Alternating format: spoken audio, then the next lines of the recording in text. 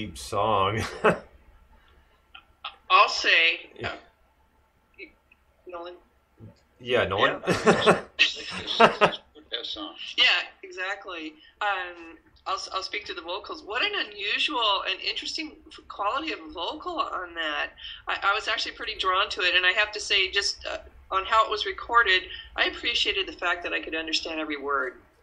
So, Oh, good point. And because we've heard a few of his songs before, and they seem to vary in style and sound, vocals, that sort of thing.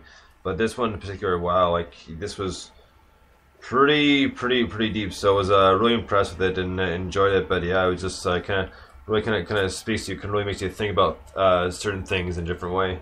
absolutely, it deserves a second or third listening. So right on. So the next band we're gonna get into is off their new album. This is the Marbles Jackson, and this one's called Murder Mile Sunshine. Dig this.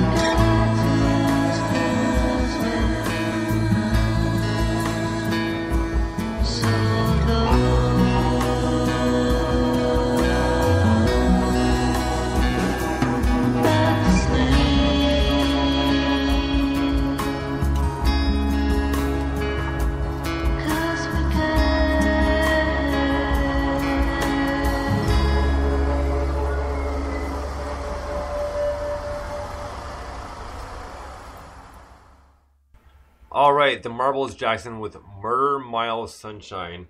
Now, I really like this song, and when I did talk to them, this was one of the shorter songs on the album because they said all their songs are pretty long. They ended up chopping them down to about half the length they normally would. Otherwise, they'd have like a double, triple CD release. Wow. So, I've found that song fascinating.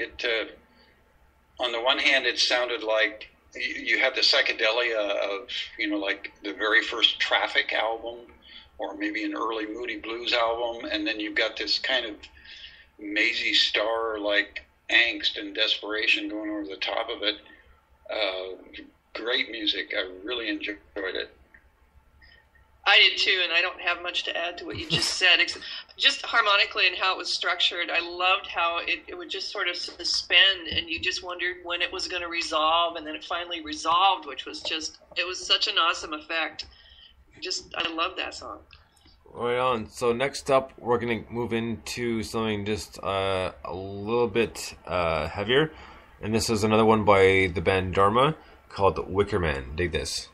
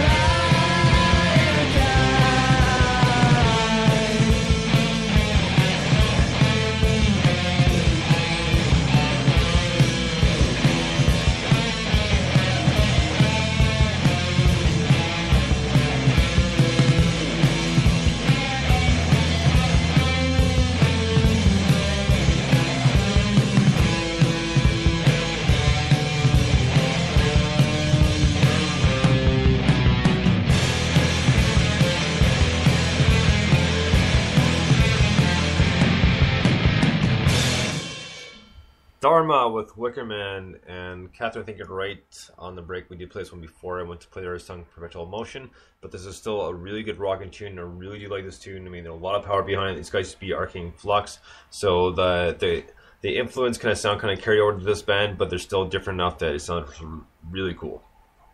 Yeah, really good arrangement with the guitars, lots of power. Great tune. I enjoyed it. Yeah, great energy. Just Yeah, all around great tune. Can I take a second and just shout out to our listeners? Yeah, of course. Yeah. It's so fun having you guys participate on Twitter with us. I keep seeing all these really wonderful descriptions of the songs that we're listening to, and I read those and go, wow, why didn't I think of that? I should have said that on air. What's wrong with me? Well, no, I totally agree, and I do appreciate it as well. And you don't have to ask. You can just give a shout to the listeners. Like, it's not going to say no. You know, I was like, I never know how our timing is going, but anyway, it's been great fun tonight tweeting with everybody. Can I give a shout? No. Oh, Okay, I quit. All right. So the shoe has changed foots there, Nolan. Yeah, So next up, we're gonna get to an artist. His name is Lee Christian, and he used to front a band called Smilex, which we played a few times in the past. Now this is his solo project. So the song is called "That Devil." Dig this, Lee Christian.